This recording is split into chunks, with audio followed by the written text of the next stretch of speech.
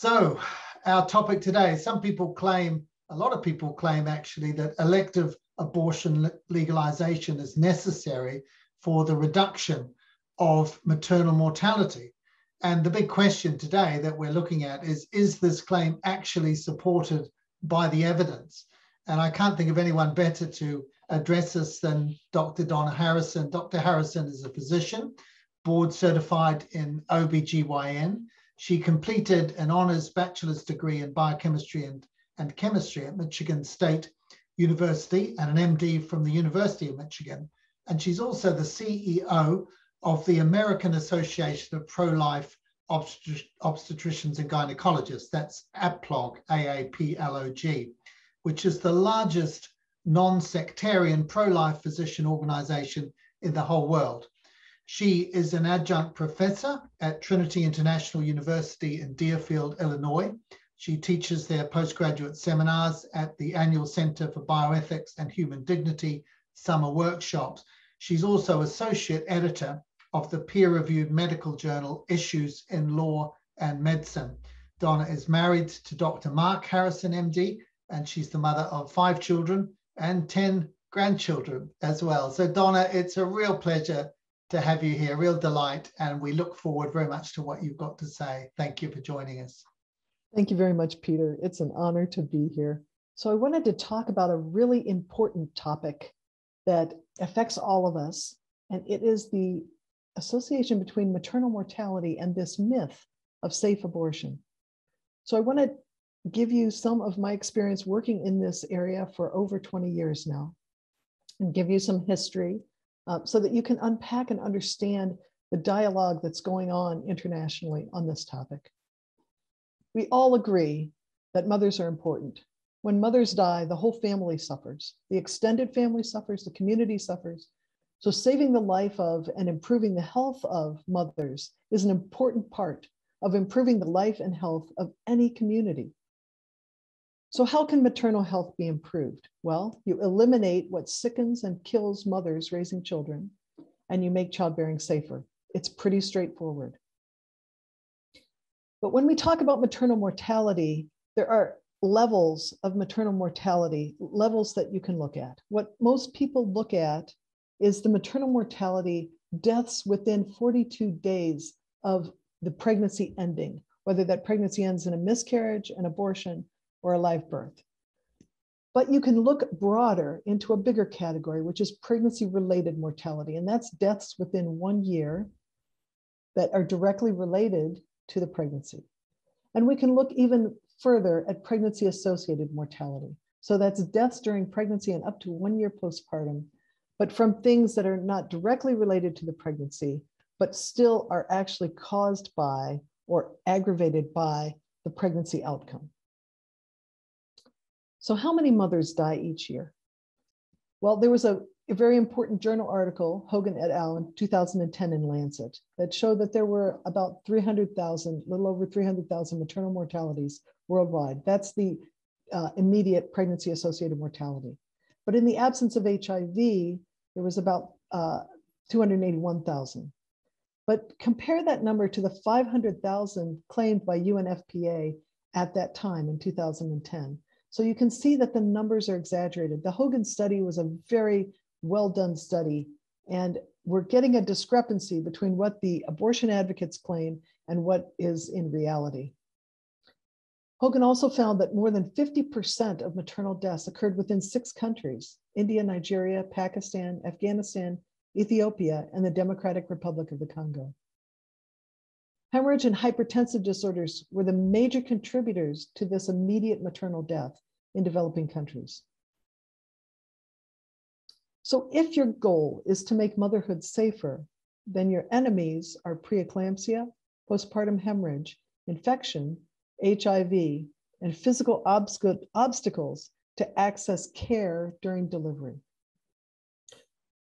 Then it's easy. You improve maternal health by improving prenatal care, safe delivery facilities which are adequately staffed and equipped, transportation so that women can access these facilities, and female literacy, which actually turns out to be a very important factor, because if you are not literate, you can't understand written instructions So what do we do to improve and make motherhood safer? Well, I'm going to go through a little history that's important for us to understand. So bear with the history. In 1987, there was the beginning of the Global Safe Motherhood Initiative internationally. It resulted in forming the International Agency Group for Safe Motherhood. In 2000, the UN General Assembly announced the formation of the Millennium Development Goals, and goal number 5 was to improve maternal health. But from 2002 to 2005, there was an argument. Donors to the UN pressured consolidation of the Safe Motherhood Initiative with UNICEF and UNFPA. But there was a major source of disagreement. The feminists supported UNFPA, but refused to support safe motherhood. So they all agree that mothers dying is a tragedy. But the disagreements included discussion on unsafe abortion and who gets the money to fund what projects. So the point of agreement was mothers dying are a tragedy, but the point of disagreement is how do we solve that tragedy? In 2007 in London, I was privileged to participate in the first international pro-abortion conference called Women Deliver. And I went there with 6 other pro-life female leaders to this conference to find out what the pro-abortion side internationally was planning and what they were thinking. And they were very confident that no one who was pro-life was at the conference. So they were very free with their discussions. This happened in September of 2007, and it marked a triumph of the UNFPA feminist part of the partnership over the safe motherhood part of the partnership. And the conclusion of this conference was that we're going to establish abortion first worldwide. At one of the sessions, the planning committee had a talk on what are the obstacles to implementing worldwide abortion, elective abortion. The number one obstacle was the presence of Protestant missionaries in the healthcare system in Africa and the presence of the Roman Catholic Church in the healthcare system in Latin America. But they had methods and ways that they were going to take care of this problem. Obstacle number 2 was the idea of healthcare workers' rights of conscience, which allowed health professionals to refuse to do abortions. They also had plans to take care of this problem as well by eliminating physicians of conscience from the healthcare systems globally. The number 3 obstacle was the use of ultrasound in obstetrics, which unfortunately turned the mind of the woman to the possible humanity of her fetus. And number 4, which was quite stunning to me, was that the people themselves do not want abortion worldwide, but we will work through the courts to give it to them anyway, imposed legally top down. So if your goal is to make motherhood safe, you have certain enemies. But if your goal is to prevent motherhood, then the enemy is pregnancy itself. And the solution is comprehensive reproductive rights and safe abortion. So let's talk about what an abortion actually is. An abortion is the ending of a pregnancy resulting in or closely followed by or accompanied by the death of the embryo or fetus. So you can see that there are 2 aspects to the term abortion, which, by the way, abortion in English has about, maybe 10 to 12 different definitions medically. So we are going to drill down on what it is that we're talking about, because the equivocation, the misunderstanding of terms benefits no one but those who want to promote elective abortion. So we know that abortion has the aspect of separating the mother and her fetus and the aspect of the death of the fetus.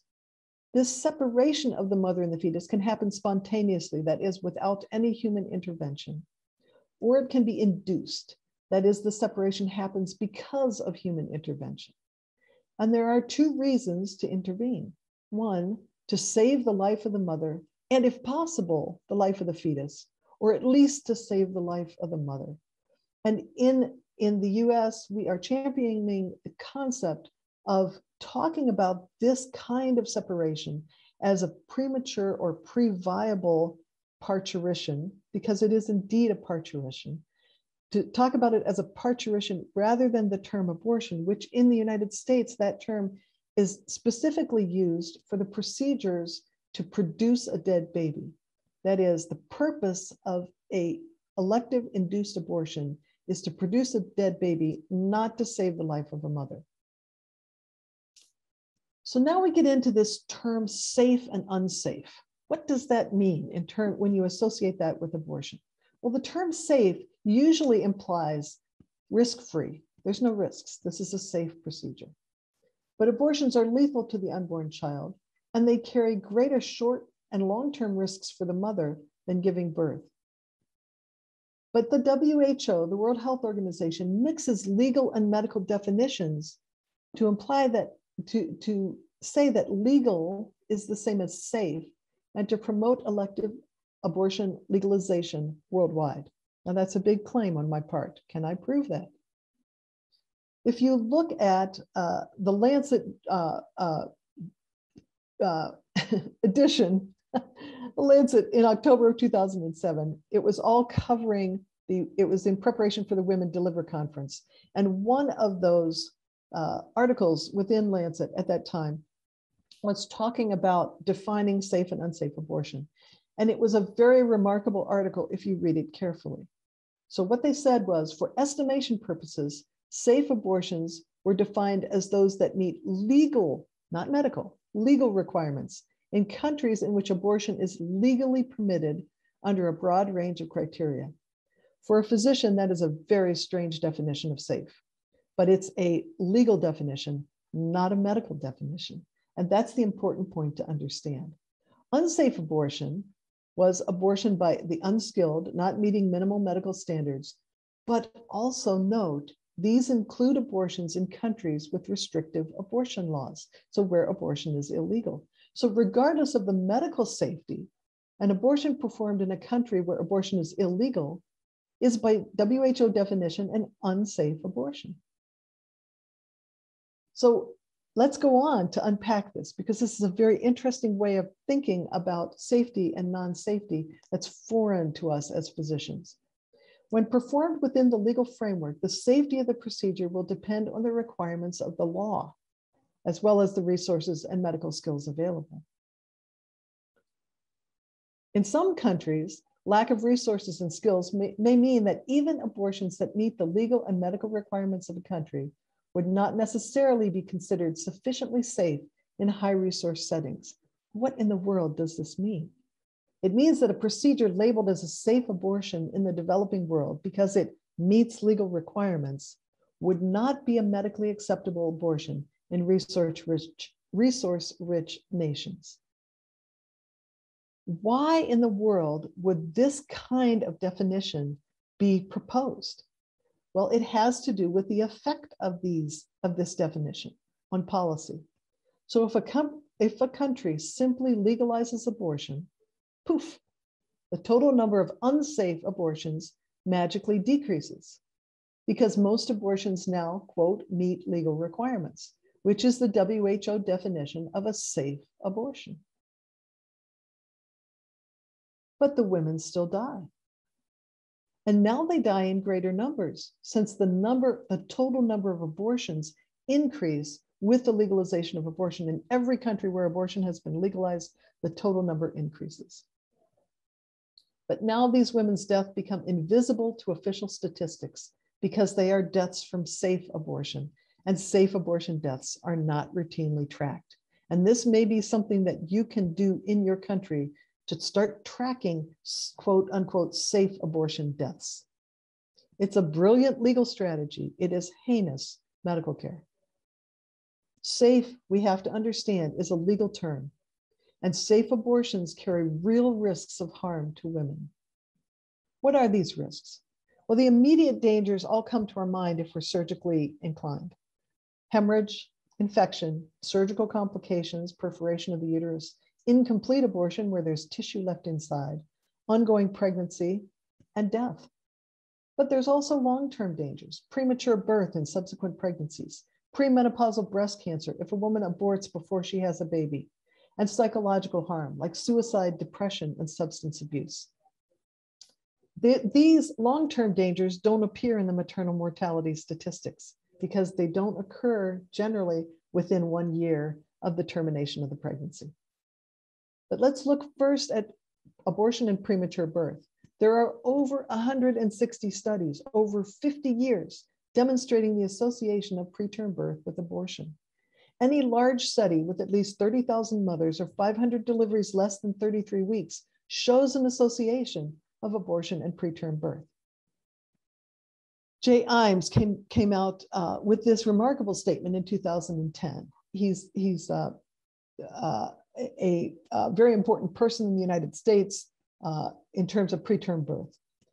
And he said, contrary to common belief, population-based studies have found that elective pregnancy terminations in the first and second trimesters are associated with a very small, actually not very small, but he said very small, but apparently real increase in the risk of subsequent spontaneous preterm birth. Phil Steer, who's the editor of British Journal of OB-GYN, said this: a key finding in the study, it was a large national study that came out, international study that came out in 2010, and he's editorializing. He said, a key finding in the study is that compared to women with no history of termination, even allowing for the expected higher incidence of socioeconomic disadvantage, women with just one termination of pregnancy, that is elective abortion, had an increased odds of subsequent preterm birth. The evidence for a causal association, he said, is overwhelming. The Institute of Medicine in 2006 was looking at the increasing rate of preterm birth in the United States. And I want to bring up this document, but also to quote some important aspects of this document. They said significant racial and ethnic disparities in preterm birth exist in the United States. And the disparity is that Blacks in the United States have almost a threefold increased incidence of preterm birth. When they looked into this difference, they said racial differences in socioeconomic condition, maternal behavior, including use of prenatal care, stress, infection, and genetics cannot account for the disparities. These risk factors are detailed in Table B5. And what do we find in Table B5? An immutable risk factor associated with preterm birth is prior first trimester induced abortion. This is well known. And it turns out that Black American women have 3 times the rate of induced abortion as Caucasians. Well, why does abortion exist in the United States? Let me tell you, this is part of the reason. This is Jonathan Gruber. He's a professor from MIT, Massachusetts Institute of Technology. And he published this summary of the benefits of what we called Obamacare. From these results, he said, we estimate that legalization of abortion saved the federal government $14 billion in welfare payments through 1994. If you follow the money, and if you look at the eugenic aspects of abortion in the United States, it is amazing how clearly it's stated that we don't want to pay for poor people. So one of our perinatologists looked at his numbers, and what he found was this: if you look at the very preterm infant deaths that are attributable to the mothers having had a previous induced abortion over 24 years, what you find is that there is a large number of infants who are dying in subsequent pregnancies because they're born between 22 and 26 weeks. And that's directly attributable to the induced abortion in their mother previously.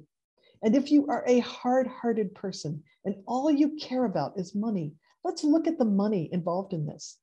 Here is the Gruber benefit of abortion, what he talked about, the savings to the federal government from not paying for welfare babies. And this is the hospital costs of abortion-related preterm birth from 1973 to 1994. Here, if you extend it out another 10 years, at least 20 years, here's the Gruber benefit from not paying for poor babies.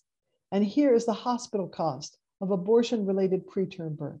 So as a policy person, if you open your eyes, you can see that killing babies of poor people does not benefit the US government or any other government. Let's talk about the risk of abortion and breast cancer. It's a very clear pathophysiology if you understand the physiology of the breast.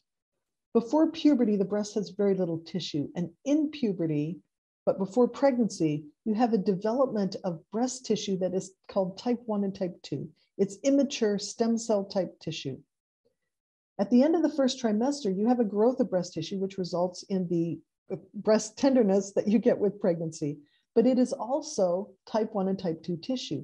99% of breast cancer arises from this immature stem cell type 1 and type 2 tissue. When you get to the end of the third trimester of pregnancy, right before delivery, what you have is type 3, which are lactation capable tissue. And I'm sorry, type 4, which is lactation capable tissue, and then type 3, which is post-lactational tissue. These are resistant to cancer. Breast cancers don't arise from lactational or post-lactational tissue. And after weaning, the lactational tissue turns into post-lactational tissue, which is also permanently cancer resistant. So early miscarriages, 5 to 9 weeks, have very little estrogen stimulation, very little breast tissue growth. So spontaneous miscarriages don't tend to increase the breast cancer risk. But if you look at later in the first trimester of a normal pregnancy, that's when you have the breast stimulation, which is type 1 and type 2 tissue. And certainly as you get out in the second trimester, you have much more breast cancer risk when you terminate, because you've then arrested your breast in a state where the most of the breast tissue is cancer susceptible. And then the question for breast cancer is, how much cancer susceptible type 1 and type 2 tissue do I have? And how long have I had it before I bring that tissue to lactation? So if we look at the studies historically, this one, and the best studies to look at are published in the cancer literature. This is from the British Journal of Cancer. And what he found was for the small group of preterm deliveries of less than 32 weeks, there was a 2-fold increased risk of breast cancer when compared with a full-term delivery. This is both spontaneous and induced deliveries less than 32 weeks. In fact, what we found was a doubling of the risk of breast cancer compared with term pregnancies. This is another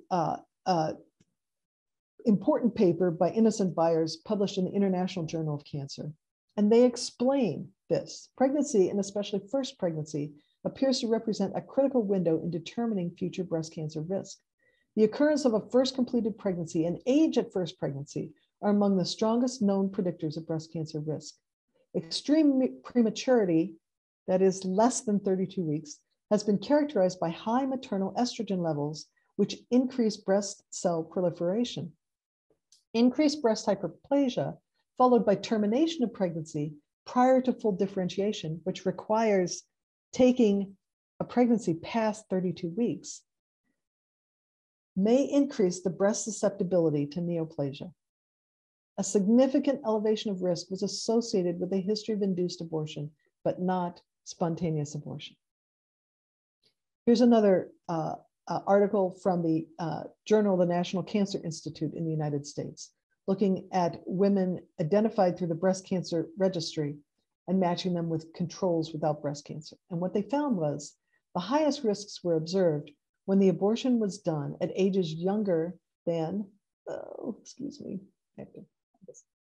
ages younger than 18, particularly if it took place after 8 weeks gestation or at 30 years of age or older. Why 30 years of age or older? It's unlikely that women 35 and 40 are going to have a subsequent pregnancy. Among women who had been pregnant at least once, the risk of breast cancer in those who had experienced an induced abortion was 50% higher than among other women by age 45. Teenagers under age 18 and women over 29 years of age who procure an induced abortion increase their breast cancer risk by more than 100% by age 45.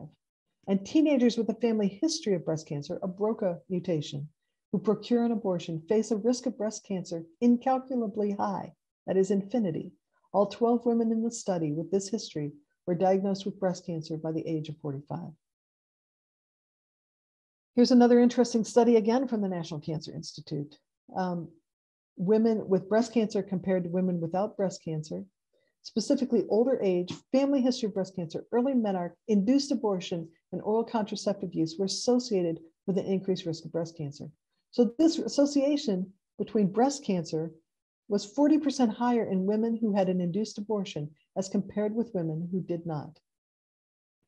Here's another article from France looking at the French National BRCA cohort. Our results confirm the existence of a protective effect of an increasing number of full-term pregnancies toward breast cancer among BRCA1 and BRCA2 mutation carriers. This is a look at all of these studies published up to 1996. It's an older meta-analysis, but all of the studies on this side of the line show an association between abortion and breast cancer. The studies on this side of the line do not show the association. So let me back up here a minute. So when we talk about abortion and breast cancer, it's a longer term risk that you have to understand the physiology, but once you understand the physiology, the association makes complete sense. We're going to switch gears here and talk a little bit about suicide, the psychological effects of induced abortion. This is a landmark study from the Stakes database in Finland, where they own the medical records, pregnancy-associated deaths in Finland. And what they found, they did a retrospective review of women who died between age 15 and 49. And what they found was this: women who had an abortion had almost six times as high a risk of death by suicide as women who gave birth. And what completely changed my mind about this issue, because I was very skeptical at first, was looking at graphing out when these women died, when they committed suicide. And this bottom line is those who gave birth. This is those who miscarried. And the pink line is those who aborted. You'll note that you have an immediate suicide risk. And then around the time when the baby would have been born, you have an anniversary reaction, which is exactly what you would expect if this was a real association. The study goes on to say, interview-based studies have consistently shown extraordinarily high levels of suicidal ideation, 30 to 55%, and reports of suicide attempts, 7 to 30%, among women who have had an abortion. In many of these studies, the women interviewed have explicitly described the abortion as the cause of their suicidal impulses. There was a very large meta-analysis published in the British Journal of Psychology, which showed that women who have an abortion experience an 81% overall increased risk for mental health problems after the abortion, 35% increased risk for anxiety disorders, 37% increased risk for major depression, 110% increased risk for alcohol abuse, 220% increased risk for marijuana abuse, and 155% increased risk of suicide attempts. A 55% increased risk of mental health problems overall. When you compare those women who abort to those women who have an unintended pregnancy carried to term. So that's a direct comparison. And approximately 10% of the incidence of mental health problems in the study were shown to be directly attributable to the previous abortion. But you say, well, we'll dismiss that because we didn't look specifically at unwanted or unintended pregnancies. Okay, we'll look at a paper by Dr. David Ferguson, who's personally pro-choice, and who compared women who carry unintended pregnancies to term with women who abort unintended pregnancies. The women who abort unintended pregnancies have a 28% higher risk of anxiety disorders, 135% higher risk of alcohol abuse, a 291% higher risk of illegal drug use, and a 69% higher risk of suicide. His conclusion from a pro-choice researcher is that there's no available evidence to suggest that abortion has a therapeutic effect in reducing the mental health risks of unwanted or unintended pregnancies. In fact, there is suggestive evidence that an abortion may be associated with small to moderate increases in the risks of some mental health problems. So the idea of aborting for women's mental health is a complete myth. But you say, well, What would be the effect of banning elective abortion? Wouldn't life be worse for everyone? Wouldn't we see an increase in maternal mortality? Chile offered a unique opportunity to test the hypothesis that the legal status of abortion was related to maternal health through a natural experiment. The study was possible because of excellent health records in Chile, and there were several interventions in education, public health, and legislation implemented from 1900 to 2010. So the researcher, Dr. Koch and his team, looked at specifically this time period, 1963 to 2010, and note that abortion was legal in 1931. So we're looking at a time period when abortion is legal, and there wasn't an abortion ban until 1989. So during this time, abortion was legal, and during this time, abortion was made illegal. It's a perfect natural experiment. And what did they find? From 1957, this is the immediate mortality, the ratio per 100,000 live births. And what you see is a decreasing trend in maternal mortality. If you break out the time when abortion was banned in 1989, what you find is that both the maternal mortality rate and the abortion-related mortality rate decreased. They did not increase. So the maternal mortality did not increase with banning abortion. It continued its decrease. And what's more important, the ban on abortion did not result in a large increase in abortion-related mortality. It actually decreased abortion-related mortality because the overall number of abortions decreased. What he did find was very interesting, that what decreases maternal mortality, that is maternal deaths per 100 live births, what decreases it is education. For every year of education, you get a 29% decrease in maternal mortality. Skilled birth attendants, that is someone who attends the birth, and if you add the educational effect, you get an even greater decrease. Clean water, sanitation, and paradoxically, increasing age increases the maternal mortality. And if you add the education effect, unfortunately, the older the women are, the greater their risk of maternal mortality. But if you look at these other aspects for intervention, sanitation, clean water, skilled birth attendants, education, these all affect and decrease maternal mortality. These are within the capability of any country to improve.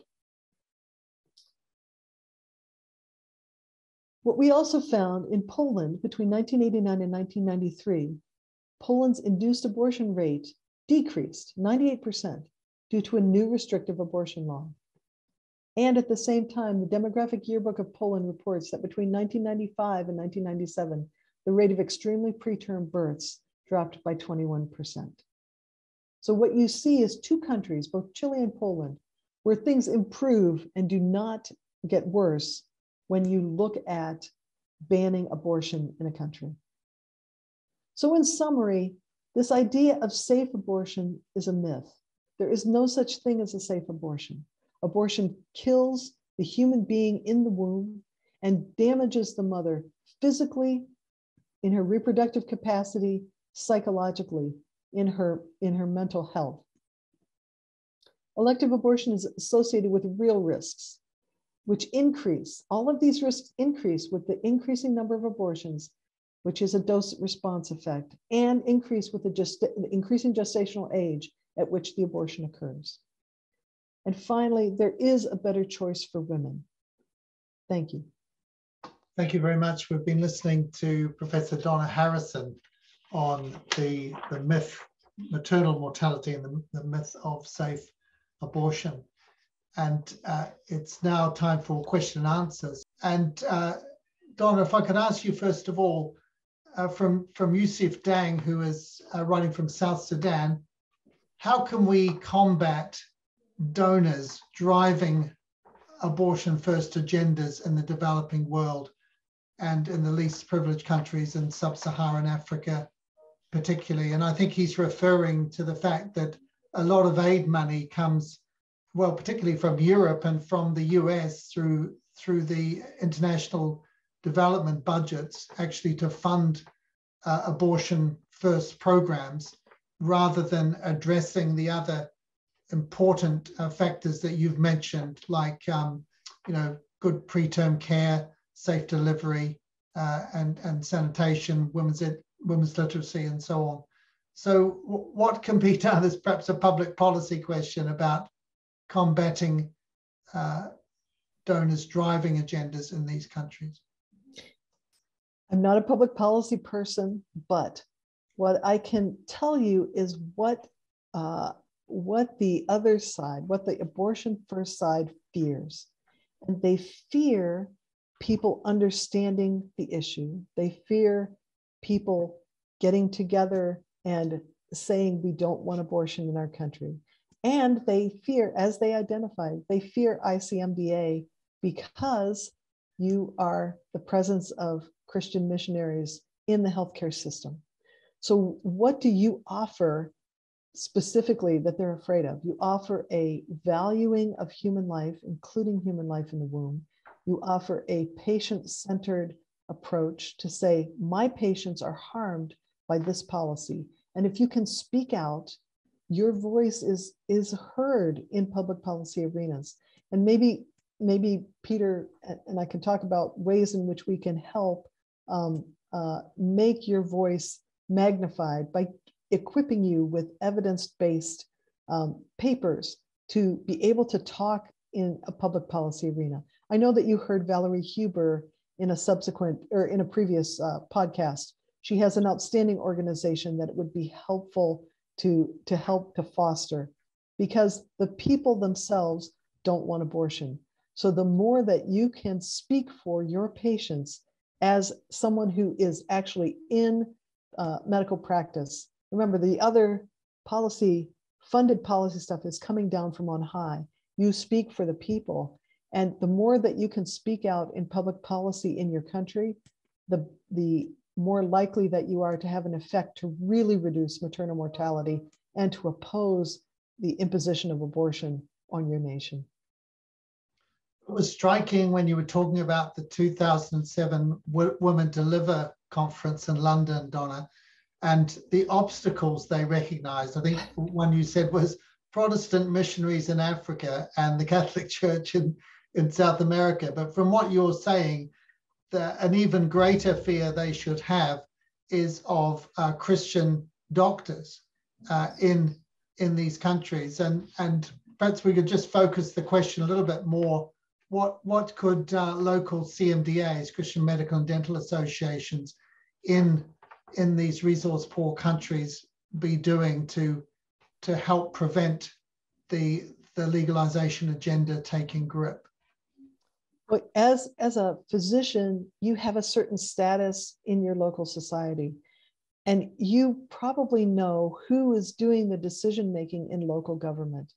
You would be able to equip those people in local government with real information about how harmful abortion is and real information about what really decreases maternal mortality. And the more you can equip policymakers in your country, the better off those policymakers will be when they come to argue against others who want to impose abortion. Let me give you a very practical example. When I testified at the United Nations, and there was a delegate, and I'm not going to say what country he was from, but he said to me, Dr. Harrison, I appreciate your message. My people do not want abortion, but I have been sent here to the UN to secure aid money, and whatever I have to vote for to secure aid money, I will do. This is the kind of thing that you need to be aware of. Who is actually making the decisions for your country? Who is representing you?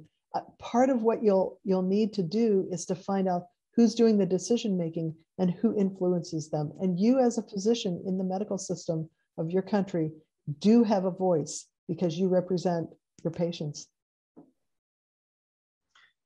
You mentioned the UNFPA, but what are the major actors in terms of pushing this agenda in Africa and Asia, and what are the main channels they're working through so that people can be aware of this? So the main actors are UNFPA, United Nations Fund for Population Affairs, Marie Stopes International, and IPAS. And the way that they push the abortion agenda is very subtle. And of course, it will vary in different countries, but let me give you some examples. I know of one person who was actually part of the health system in her country.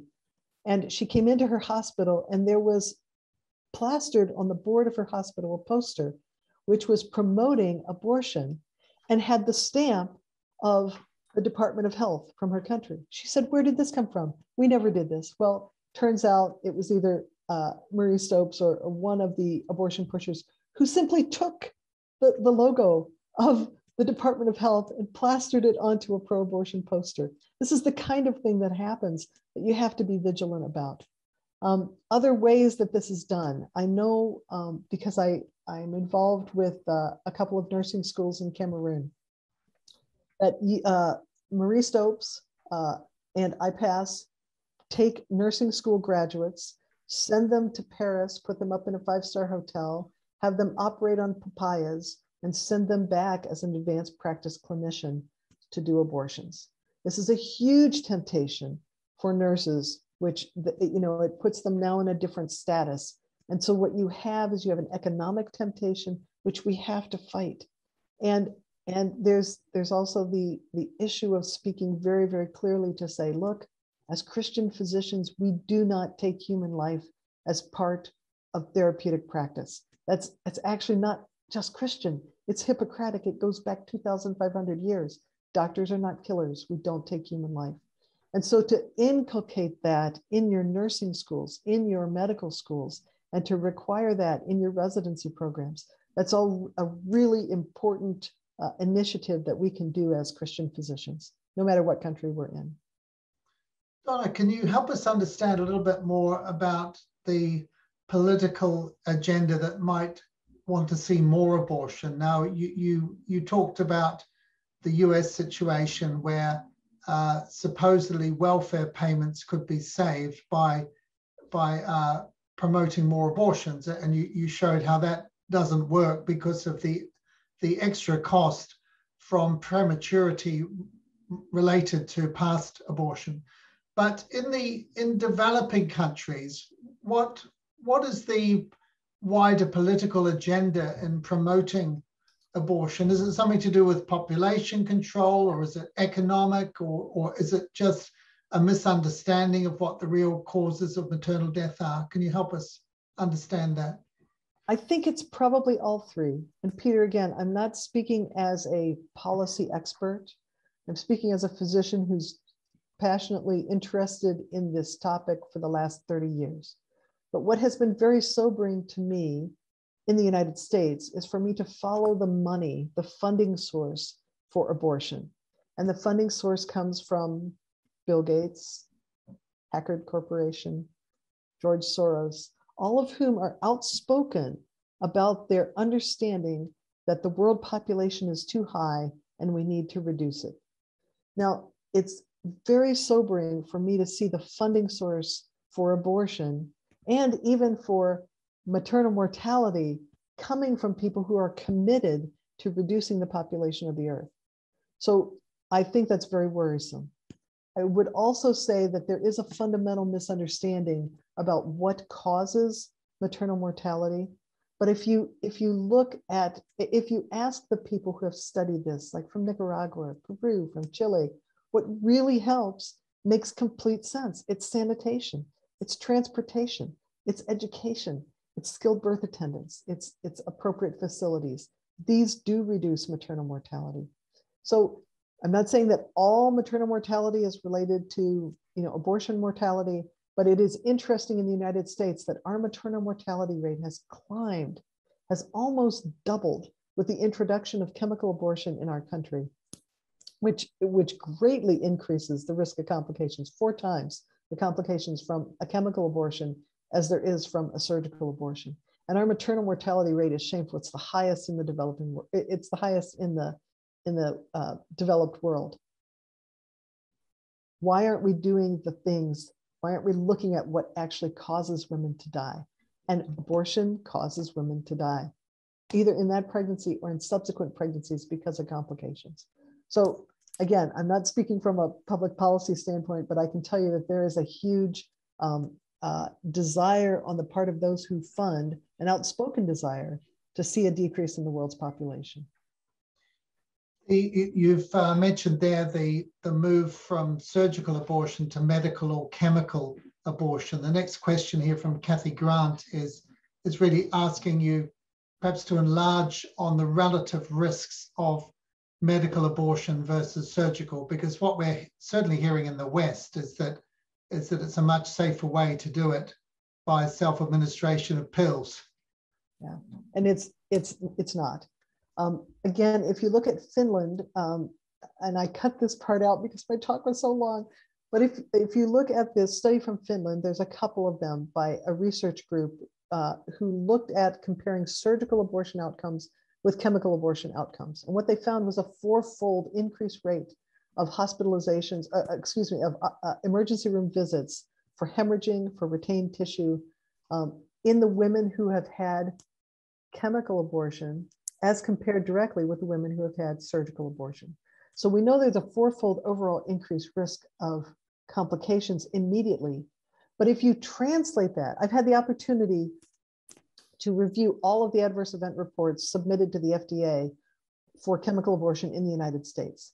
And what we saw, and I'll put this in your resource list, what we found was that there were a large number of complications that were life-threatening complications. So women who made it to the emergency room in time survived. But those life-threatening complications, like women needing transfusion of 10 units of blood, 5 units of blood, fresh frozen plasma, we're talking the kind of blood loss that you see with automobile accidents or major trauma. Those women in a country where they would not have been able to access transfusion would be dead. So the life-threatening complications that we found in the US would immediately translate to death in the developing world.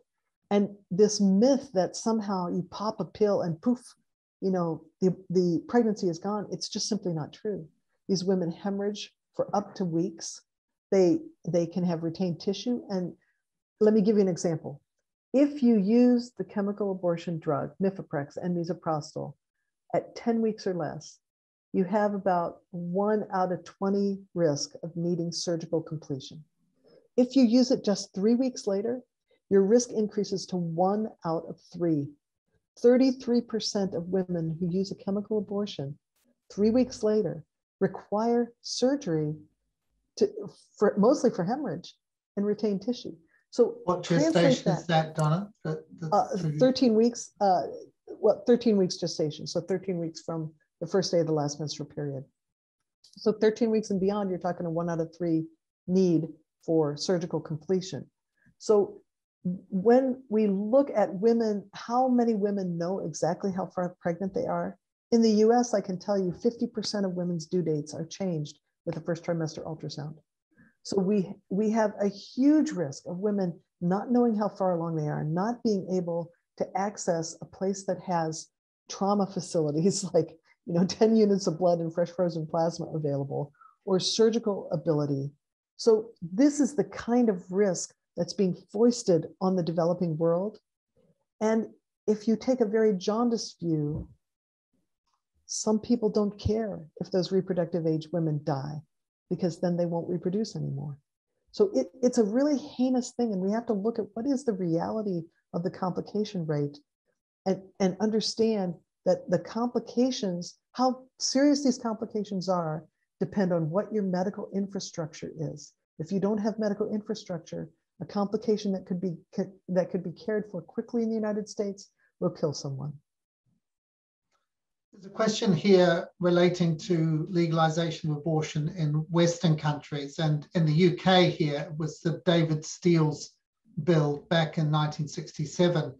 And one of the things that he said motivated him was a desire to decrease the morbidity and mortality associated with so-called backstreet abortions. Now, I don't, the stats did not show that, because like your graph for Chile, maternal deaths from abortion kept reducing after the bill came into place.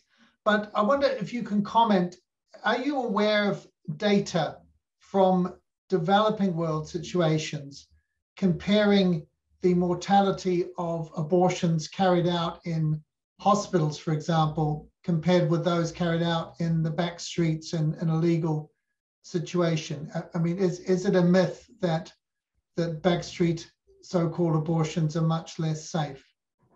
I don't know of any data. And this is another place where every person could help to influence their country to accurate data collection. Because the reason Chile was able to demonstrate the effect of making abortion illegal in their country is that they had excellent statistics. But most countries do not collect statistics, either on illegal abortion, because it's, and I shouldn't say illegal, either on abortions that are done outside of the hospital or abortions that are done even inside of the hospital, as long as they are legal. The statistics aren't collected. So what's really critically needed across the world to answer that specific question is accurate maternal mortality and morbidity data statistics. So there's a challenge for people living in those contexts to be doing more research and getting it published. There's a question here from an anonymous attender about confounding variables, and particularly with the mental health studies that you have quoted, that the incidence of mental health, substance abuse, depression, suicide, anxiety, and so on following abortion. Do these studies correct for other confounders like socioeconomic status and so on, or can they be criticized on that basis? Well, you can criticize anything on any basis. Those studies were review studies. So the Coleman study was a review study looking at multiple different studies, some of which controlled for those factors, some of which didn't. The study from Australia, the David Ferguson study, was actually from a registry-based study. And it is a little bit difficult to control for those variables, but what he did was look at women who had unwanted, unplanned pregnancies, who kept them, and women who had unwanted, unplanned pregnancies, who aborted them. So the control group in that case was women who had unwanted, unplanned pregnancies. And the issue was, does aborting an unwanted, unplanned pregnancy improve mental health status? So one could argue, well, women who want abortions have pre-existing conditions. Absolutely. So those women with pre-existing conditions who have, and those pre-existing conditions are enumerated in another document that I'll send you, that's the American Psychological Association document, which basically says there's no mental health effects for a completely normal woman who has one abortion. Great, but what they also document is about 14 different risk factors for adverse mental health effects. And it turns out 90% of women who present for abortion have those risk factors. So risk factors like ambivalence, risk factors like teenagers, risk factors like pressure to abort. So those factors, absolutely, they confound it if your comparison group is a completely normal woman who has none of those risk factors. But the fact is, about 80 or 90% of women who walk through the doors of an abortion clinic have those risk factors. So is abortion solving the problem and improving their mental health? And that's why the Ferguson study is so important, because it looks at women who are in the same position, and they find that there's an increased risk of adverse mental health outcomes for abortion as compared to women who carry that unwanted, unplanned pregnancy to term. Okay, a question here from Garrett Boone about, would you advocate for improved access to family planning methods in order to prevent unintended pregnancies and therefore the possible need or wish for abortion? I think that is a question that needs more study, and it depends on the family planning method. So for example, in this country, we're seeing a new push for Mifeprex, the abortion drug, to be used as a menstrual regulator, okay, a method of family planning. So basically making an abortion drug available as a family planning method without checking for pregnancy. I mean, it's very disingenuous. So a blanket term like family planning, it's going to depend on what family planning method you're talking about. Yeah. And then just finally, the data you presented on the link between abortion and subsequent preterm delivery and abortion and breast cancer, which becomes stronger and stronger by the year, but it's still not well known even among members of the medical profession. Why do you think that is, and what can we do to make it more clearly understood? Well, one thing that my organization is doing, and if you go to our website, AAPLOG, so American Association of Pro-Life OB-GYNs, so we have a resource page that has practice bulletins that we are compiling the literature and just making that literature available. So we have a number of different practice bulletins and committee opinions where we summarize that literature, and it's reviewed periodically. I think the last review was this past year, to make sure that we're accurate and up to date with it. And I think it's a slow process of education. It's a slow process of enabling doctors who care about this issue to present evidence-based information to their colleagues, because unfortunately, the funded education that takes place in most medical schools, at least in the United States, is very ideologically driven, and it's very ideologically driven toward pro-abortion. But the information is the information, and we can slowly and patiently compile that information until it presents a tsunami that can't be ignored. Well, the power of truth, isn't it? Winsomely expressed. And thank you so much for your presentation today. Sadly, we've run out of time, but there are still lots more questions there. Thank you very much again, Professor Harrison, for your talk today.